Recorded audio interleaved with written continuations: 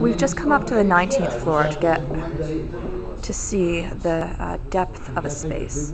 So we're looking now into a space that is now American Homes and Tiles in Suite 1903, and you can see that they've got display models up in this space, 4 of them right there, and still plenty of room to the window actually.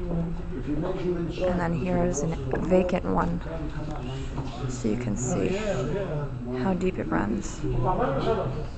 It's 20 feet wide, and it goes to the outside of the building. That's real estate usable measurement, 45 feet.